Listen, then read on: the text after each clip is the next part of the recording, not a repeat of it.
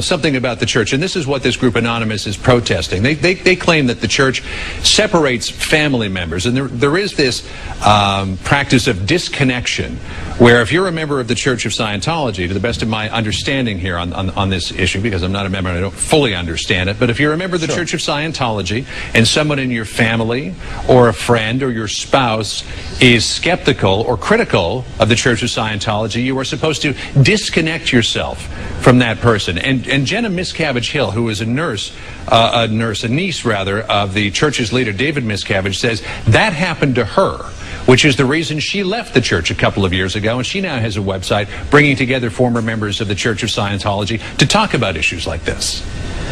Well, first of all, this is a perfect example of how the internet turns things and twists things. There's no such thing as disconnection as you're characterizing it, and certainly you have to understand.